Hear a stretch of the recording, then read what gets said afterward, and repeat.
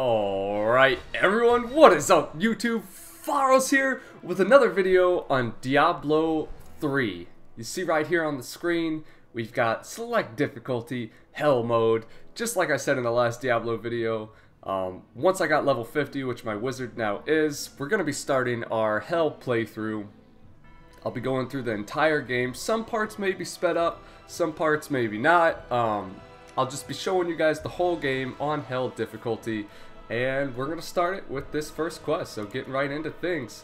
Warning, starting a new game, yes, level 50 wizard, and it's go time. I might skip the cutscenes for sure,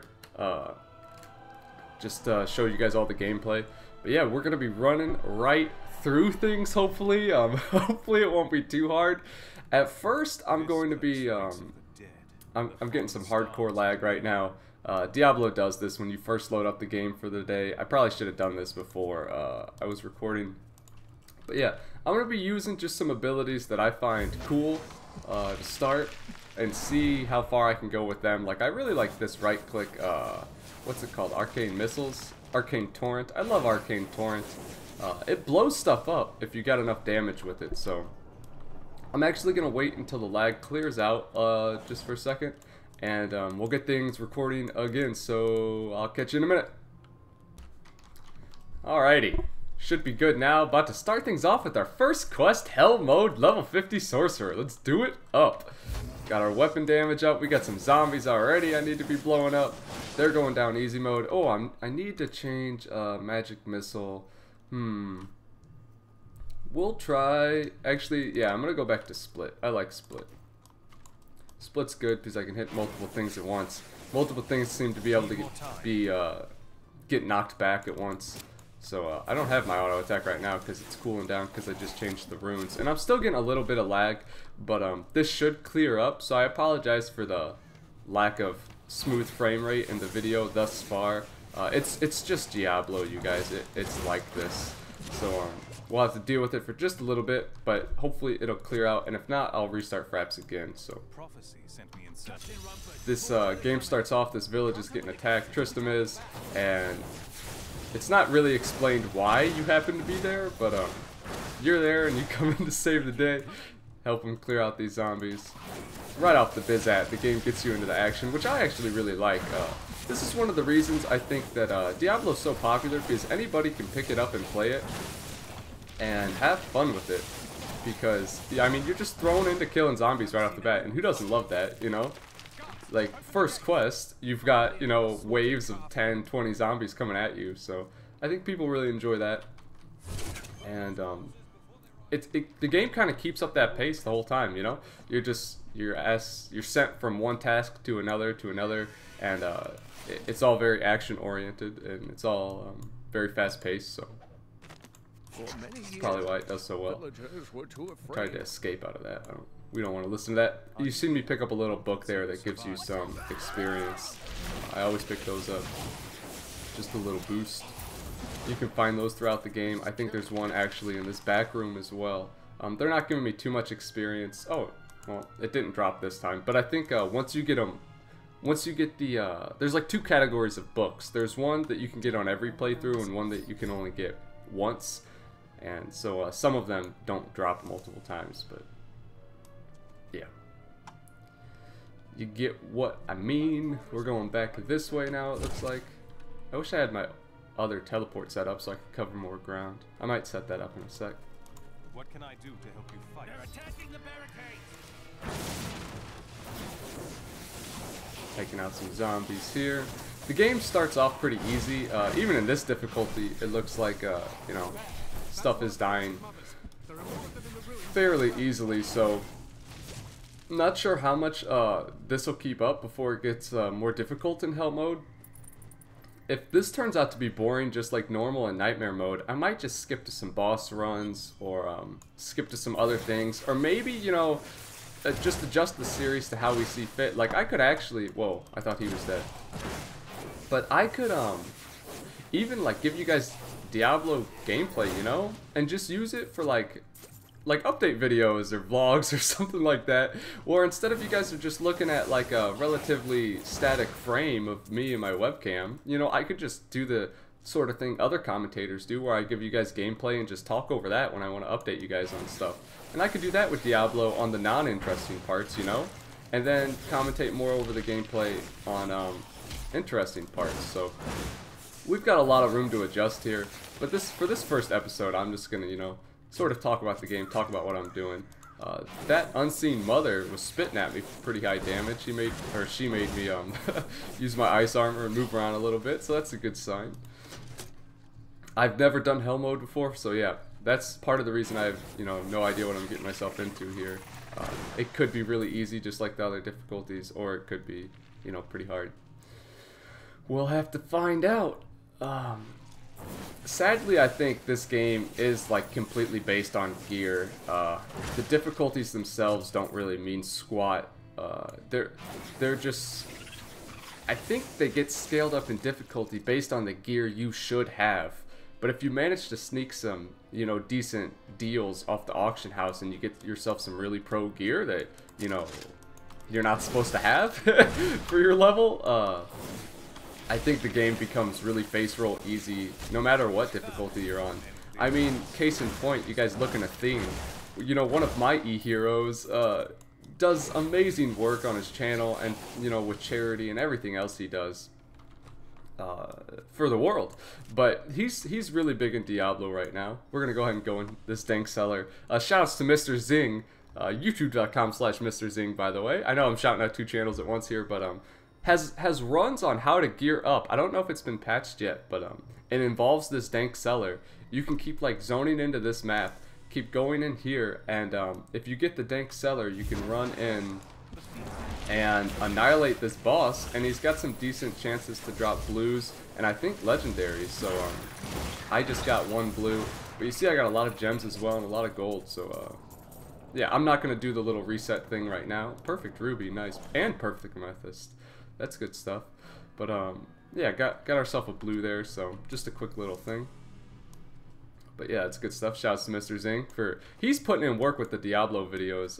He's doing a pretty good job on his channel. He's actually on vacation right now, but if you guys ever want to watch some other Diablo footage, I would definitely check out his channel. Link will be in the description below. But also a theme, what I was getting at was if you've got pro gear in this game, it doesn't matter what difficulty you're on, anything's easy. Because like he's dominating Inferno bosses, which is the highest difficulty. He's dominating them, you know, in like a matter of seconds with his eyes closed, which is supposed to be the hardest things in the game. He's just face rolling them, literally, because he's got the best gear in the game. So the game's very, very gear dependent, and I might be a little bit ahead on my gear. I have been checking the auction house from time to time, you know, trying to get some good deals. Sometimes you find decent stuff up for just only like a couple thousand gold. So it's definitely not that bad. What do we got here? Use the old rooms waypoint. So Diablo conveniently sets up waypoints where you can teleport back to town. I'm going to skip these quest dialogues and conversations. But yeah, they've got those waypoints so you can teleport back and whatnot. I'm gonna go ahead and check this stuff out to see if it's worth selling on the auction house. That's, I don't know if that's very good. It doesn't seem that good. That doesn't seem that good, and that does not seem that good.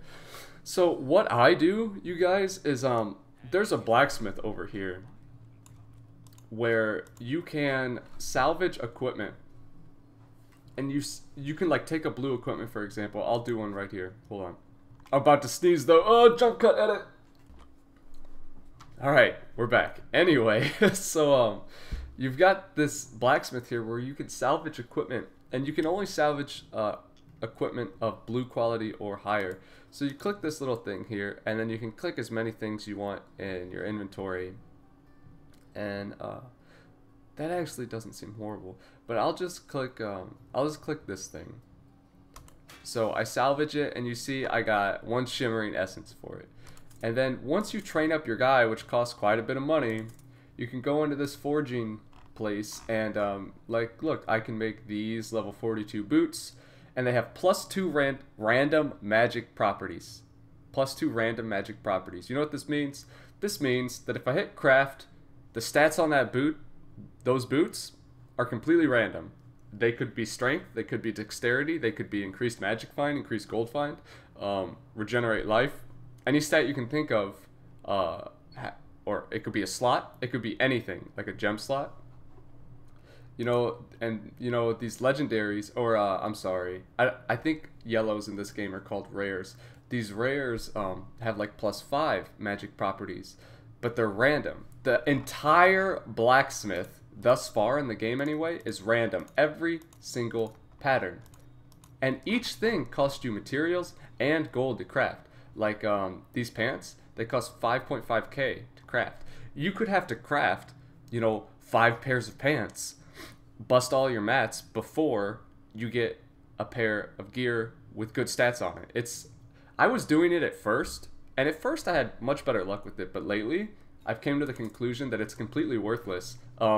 Right now anyway, because I'm not having any luck. I'm wasting a lot of gold. So what I'm doing with my blues, you guys, is I'm just vendoring them for the 100 gold, 200 gold, 300 gold. And then if they're worth absolutely anything, like if I think anybody has any chance of buying them, I'll put them on the auction house. Not even for that much, you know, just for a little bit, like 1k, 2k, 3k. If they're really good, sometimes 4 or 5k, I just put them in my stash. You know, I've extended my stash a bit here, and I put them in here until I can put them on the auction house.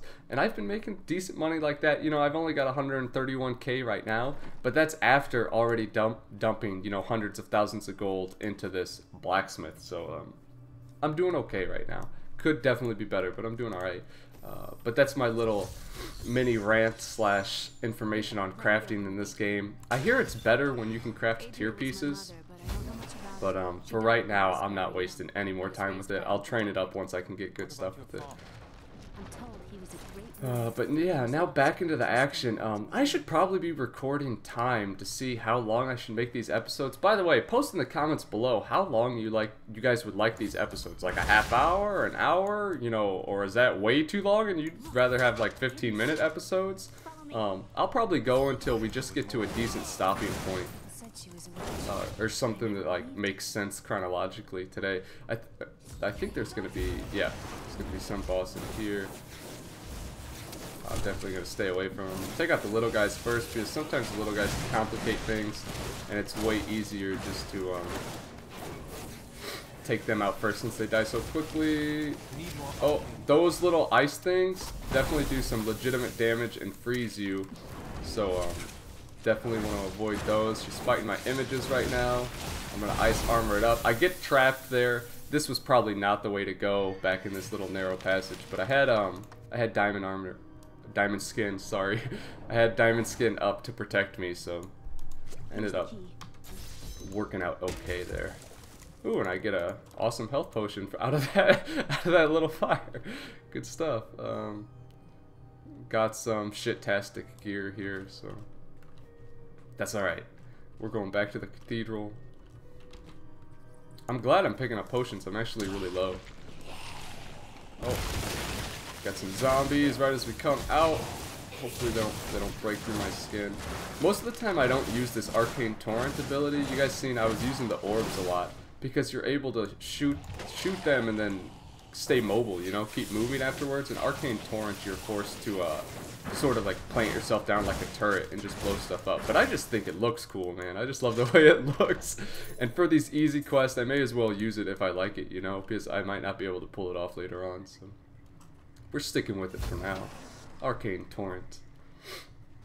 Going through Old Tristram Road here. Yeah, so let me know what I can do to try to spice this up for you guys. I think it is going to get interesting slash hard, probably very quickly. So, the first episode, like I said, might be a little boring, but I'm sure things will spice themselves up on their own, really. But if there's anything I can do to make the videos better, or you know, if you'd rather just see like bosses for this first part or something like that, just let me know. We'll do it up. I'm having fun doing this though, you know, and if more videos is what you guys want, then this is definitely something I can do. I'm gonna start talking about something else real soon here. Actually, I'm just going to start talking about it now, and if anything comes up in the gameplay, I'll transition into that. This is, as always, a live commentary. You guys know I like my live comms. I think they're far more interesting than any other sort of commentary, so that's what we do. Going into this cathedral. I think I might stop this episode after the cathedral. I'm not sure where that wraps up, but we'll see. Hopefully the frame rate of the video and everything's fine, by the way. It's a little laggy on my end, but hopefully it's pretty decent. But anyway, I apologize, you guys. I was supposed to have my epic announcement out for you guys on Sunday, and I'm recording this on Monday. This will probably go up on Monday. You see I let down that little banner right there. I could have done that right off the bat. I should have. It would have done damage to the enemies that were sitting there, but I haven't memorized where all the things fall down yet, so sometimes I just bust things out on my own. But yeah, I was supposed to have you guys an epic announcement on Sunday, and I said it was going to be out on Sunday multiple times, and at the end of the day, wow, got some lag there, got exploded on. But at the end of the day, it was not out on Sunday, and I just have to apologize to you guys for that, for hyping that up and then not delivering. I had recorded the announcement vlog with my buddy, my cousin's, you know, crazy good-looking camera, and it still didn't turn out really the way I wanted, so I was gonna redo it. And then some things have been coming up to where I didn't really feel comfortable announcing that in general, because, you know, things could change before that announcement comes out, and I'm just not 100% foolproof on what I'm about to announce yet. I was, but like I said, some things have been coming up, and without telling you guys what it is, because I don't want to get your guys' hopes up or you know, anything like that, I'm just gonna drop it for now. If it comes to the point to where I know for sure I'm gonna be going to what I was going to announce, then I will re-announce it and get it to you guys then. And I know I'm beating around the bush a lot here, but I just wanted to say, for those of you who were expecting that, I'm sorry I didn't get it out when you guys wanted. And don't think I've forgotten about it or anything. It's just I'm gonna wait until it's better timing and wait until I know for sure. I'm just blowing up groups of mobs right now with Arcane Torrent. Loving it. These fat guys, when you kill them, they explode into all those little snakes. I'm going to get my Arcane Torrent there right when they come out. Yeah, so they all blow up. This guy's not taking much damage. Look, I blew him up and then the other half of his body came back at me. Sadly, here's something interesting about Diablo. I feel like some of the maps are the same every time through, and then I feel like some of them have like random properties where they can be a little bit different, you know? So like, I'm not 100% for sure which way the way out of here is, you know what I mean? Like, I'm not sure if it's the same as the last 2 times I've done it, or if the exit to this area could possibly be different, so... And knowing that, I just have a hard time, like, trying to remember, like, oh, which way did I go last time, you know? Because, I'm not sure if it's even applicable. Oh, you see, I got that dragon with that chandelier there when it fell down. Or, they're not dragons, they're bats. They look like little dragons to me, but apparently they're bats. Whoa, I didn't see those guys on the other end of the door. Arcane Hydra, help me! Oh, he popped again. I always think I'm like out of range of that explosion when I'm not. On Inferno mode, that would probably kill me, but I think shit just does way more damage on Inferno mode. Well, yeah, that's that chandelier. See, that one didn't fall near any enemies. That almost fell on me. I don't know if they can actually hurt me or not. But, yeah, I'm not sure. Wow. Arcane Torrent, man, so sexy. So, let's see where we're at here. It could be down that way, or it could be up this way. I'm just gonna go this way. I don't know why I diamond skinned there, but you know, like, I was like, those bats, they're gonna be on me. Kind of tired right now. Sorry if I sound a little groggy. I did just wake up early. You know, I've been having some really weird sleeping patterns, you guys. Most of the time, I don't go asleep until like this time. You know, it's like 8 AM. And sometimes, you know, at the end of the school year and stuff, I was trained to just be up all night and not need sleep until the early hours of the morning. And now it's completely opposite. Now that summer's hit, I have no idea why, but I think there's a book up there. I don't know if I can get it since I've gotten it before. Okay, maybe I can. This might be some free EXP.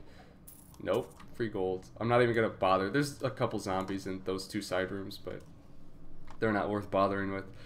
But yeah, now that summer's here and I've started these workouts again, these insanity workouts, they have been killing me during the day, you guys, and they're 6 days a week. And like I do those, and by like 10 p.m., 11 p.m., I am just donezo, ready for sleep, needing sleep, and there's like no way I can stay awake. So I've been going to sleep really early and waking up really early at like 5, 6 a.m. And it's like, whoa, I don't know what's going on, but that's been my schedule lately. So, and a lot of the times, you know, since I don't have the late night to record and make videos, that's when I'm used to making videos. I'm trying to transition into doing them early morning because, you know, around midday, oh, it looks like I need to go down here. I probably go up and around through here, huh? But through the midday is like, it's really busy around my house. There's always people coming in and out from my father's work and stuff like that. So it's busy, it's noisy around the house, and it's not really prime time, so to speak, for recording. So I'm gonna start doing things early morning, but apologies if I do sound groggy. I'll try to fix that if I do. You know, always trying to stay hyped and stuff in the commentary, so it's interesting for you guys, but you know how that goes. It's hard to do, you know, at 6 a.m. Even if you did wake up naturally. Man, look at the Arcane Hydra just owning everything right now. I didn't know his little orbs exploded AoE. Like, he was doing really good versus that AoE pack. That was decent.